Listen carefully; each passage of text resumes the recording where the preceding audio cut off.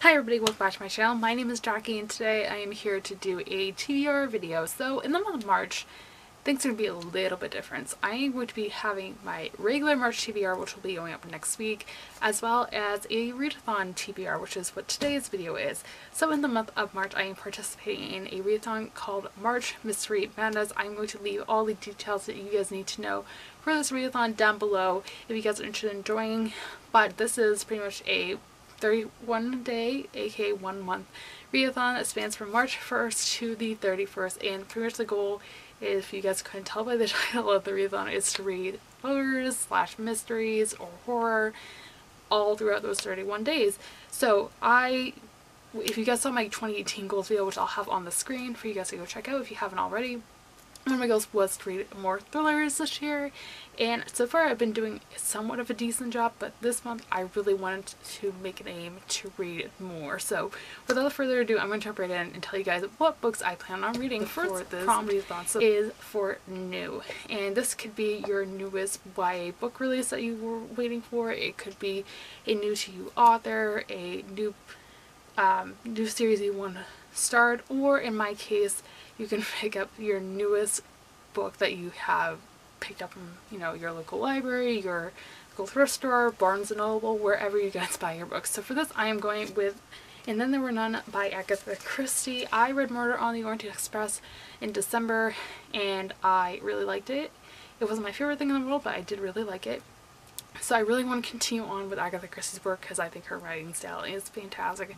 And this is definitely one of her more popular works, along with Murder on the Orient Express. This is an adult mystery that follows 10 characters who are stranded on a desert island with a mysterious host that don't know who that is, I believe. And one by one, they are all killed off. That is not a spoiler, it's in the synopsis.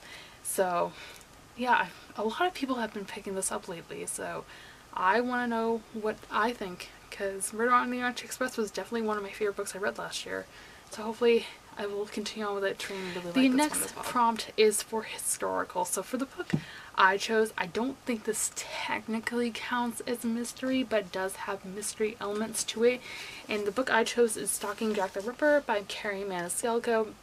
Now technically this is historical fiction, but like I said, it has mystery elements to it.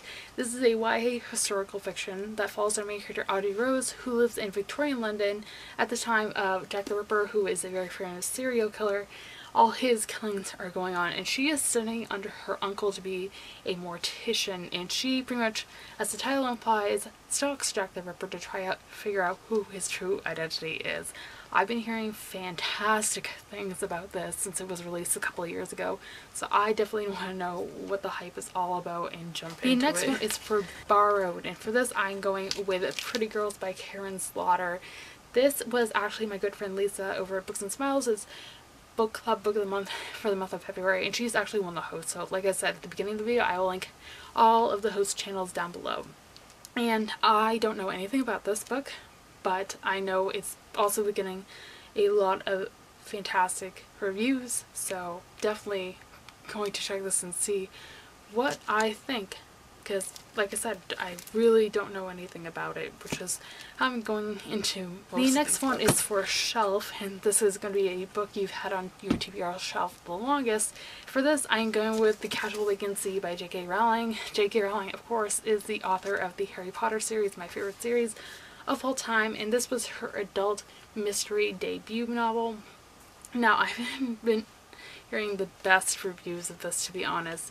It's been getting pretty mixed reviews, and I really do want to like it because I love J.K. Rowling. Again, Harry Potter is my favorite series of all time, so hopefully she'll impress me with this book, and I have my hopes up. Definitely. The next one is for opposites. So this is going to be a thriller or mystery that's kind of opposite of what you typically reach for when you reach for those genres.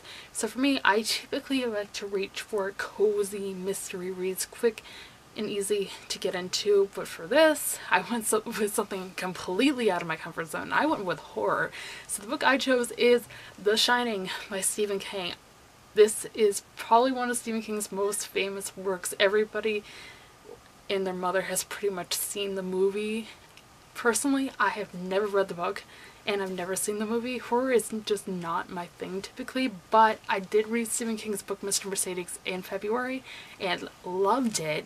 So I'm hoping that he impresses me once again with this book, because it's a cult classic. And Stephen King also, fun fact, this has nothing to do with the Read-a-Thon, but Stephen King is also a local author. He's from Maine, I'm from Massachusetts, so I'm going to be supporting more local authors. And the last prompt for this Read-a-Thon is going to be international, so this is, or foreign I should say.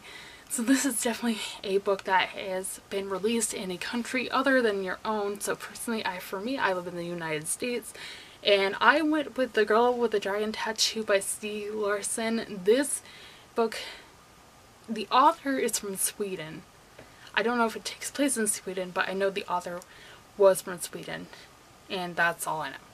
Again, I'm going into this book, like most of the others, completely blind, because sometimes, at least in my experience, these synopses of thrillers can sometimes give the entire story away, so that's not what I want to happen with any of these books, so I'm going into most of them completely blind, and that is the case with this book. So hopefully I'll enjoy that book as well. Said, I hope you guys enjoyed this video. If you did, be sure to give a big thumbs up and subscribe if you have not already. I post new videos every Monday, Wednesday, and Friday. All the links to the host of this readathon along with the Goodreads group will be linked down below, along with my social media links. So with all that being said, I hope you guys have a fantastic rest of your day, and I will see you soon for another video. Thanks for watching, everybody. Bye!